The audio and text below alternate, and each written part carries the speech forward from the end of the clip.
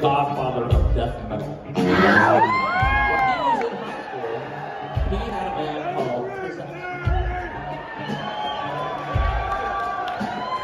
And Lerner, you know, while the rest of us were, you know, doing whatever the hell we did, had our paper routes and selling cheese, come on. Lerner would go tour Europe with Slayer during his Easter break.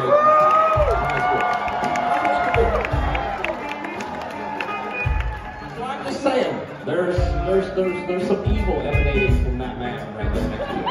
So be careful. And I do know, I don't know if you'll be, I don't know if it's kind of an endearing thing. But Billy was a little nervous about being on Lure the time tonight.